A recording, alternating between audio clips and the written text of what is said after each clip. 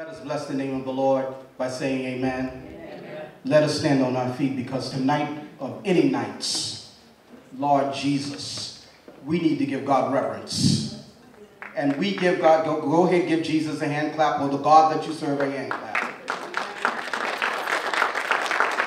So let me be clear, this is serious business. And we stand on our feet because we are rising up to the nature of heaven. If you believe that, say amen.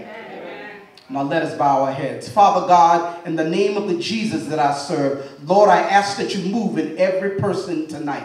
Lord, I ask that their spirit be a spirit of justice, be a spirit of love, be a spirit of equality. Lord, I remove the yoke of the devil that is trying to bring down our community. Father God, we serve you. We do not serve hell. We do not serve the enemy. We do not serve anybody but the blood of the second Adam, and that is Jesus Christ. Lord, move throughout the city of Brockton. Lord, shake those houses of racism. Shake the negativity that it may be removed from the midst of our children. Father God, we come here standing on solid foundation, believing in your power, believing in your justice, believing what had occurred at Calvary was the redemption of our lives. In the name of Christ we pray. Those that believe in the redemption, please say amen. Amen. At this time, the president has said that we're going to ask the mayor to come out, which is out of order. I want to motion that we go out of order. Is there a second? Second. All those in favor? Amen. Aye. Thank you. Ladies and gentlemen, I just want you to know that when I heard these comments, I immediately emailed Mayor Carpenter, and he immediately got back to me, and he said he would definitely be at the meeting tonight to address this issue. So without further ado, I would like to introduce Mayor Bill Carpenter. And please remember, there will be no Q&A afterwards. Thank you, unless he deems so.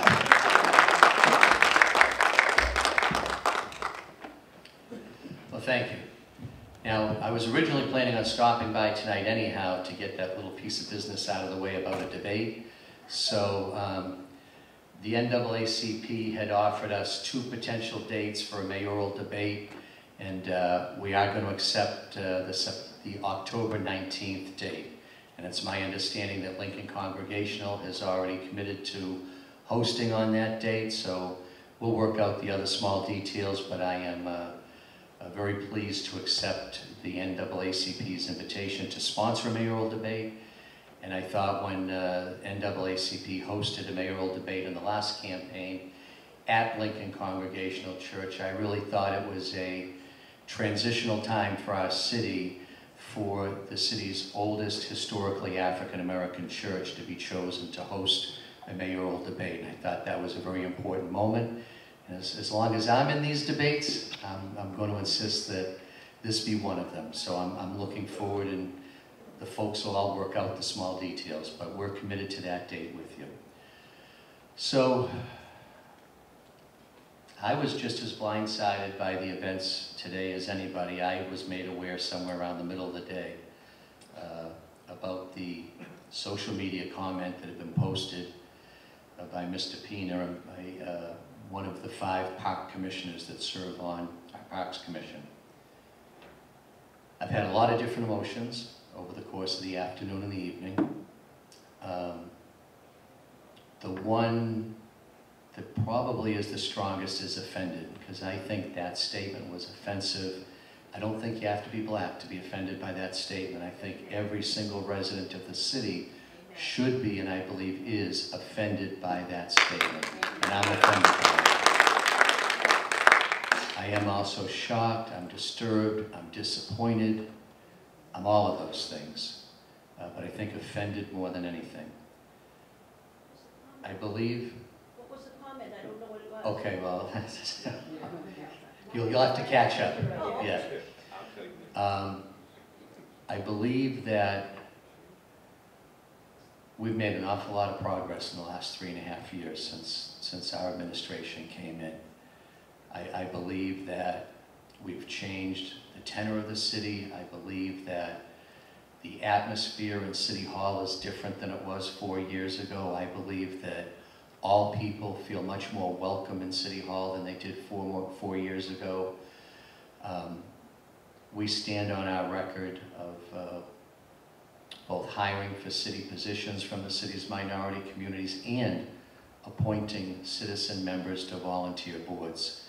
But many of these boards, positions of authority in city government, and more than half the folks I've appointed since I've been mayor have been from the city's minority communities, representation that communities in this city have never had.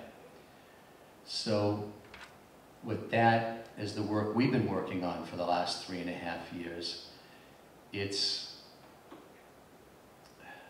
hard to come up with the right adjectives. I am just distraught that one isolated incidence of ignorance can possibly set us back from all the good work that's been done. And so I think I'm asking you to not let it set us back. We can't allow one isolated incidence of ignorance set us back from the goals that we share, the work that we're doing together, the progress that we're making. And I will be the first to tell you that we still have a lot of work to do. I'm not telling you that everything's perfect. It isn't. I think particularly when we talk about the teaching faculty in our public schools, there's a lot of work to be done. And I'm committed to working on the school officials with it. Sometimes progress comes slower than we want it to, but it will come on that side. But we have accomplished a lot in the last 3.5 years. I'm proud of what we've accomplished.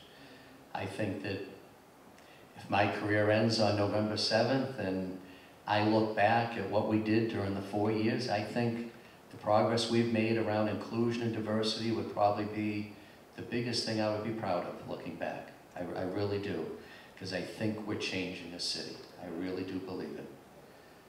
And that's why it's so upsetting to me to see this happen today. It's so stupid, it's so backwards, it's just so, I'm distraught over it, I really am. And that's why I thought it was important that I come speak with you tonight in person, not send you an email, not give you a call on the phone, but come over and look you right in the eye and tell you how I feel. So to bring you up to date, I'm going to borrow my glasses for just a second here.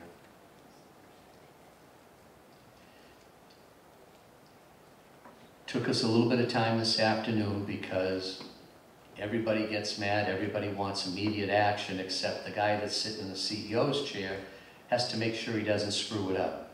So we, sat with the city attorneys for a little bit today to make sure that when I issued something that it was done properly, and we did that.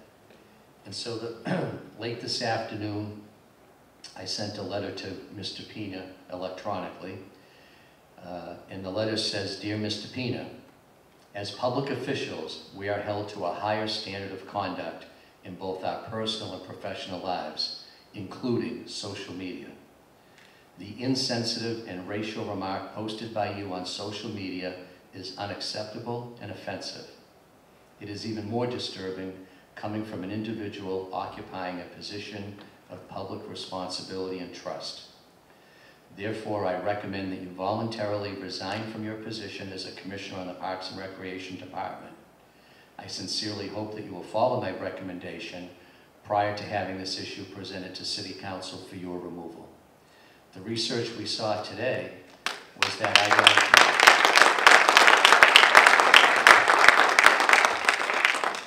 in the legal research that we did this afternoon, I don't have the power to remove him. It rests with the City Council. What the law says, it requires a 2/3 vote of the City Council to remove someone with a current appointment.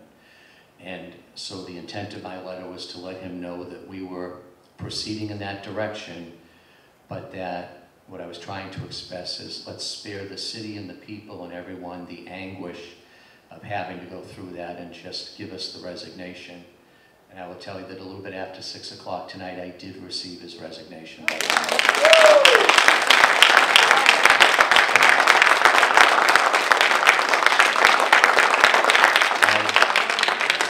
I feel terribly about this whole event. I think that my final thought that I would share with you is that on behalf of the city, I would like to personally apologize to anyone that found that statement offensive as I did. Amen. Right?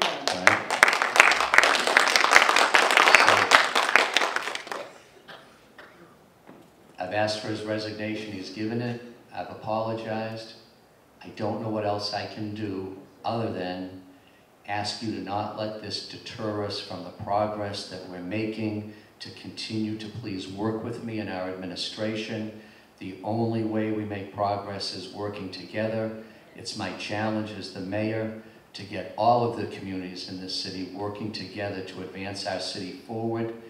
And as upset as I know everyone is today, you know, please don't let this deter us from continuing in the right direction. Amen. Thank you.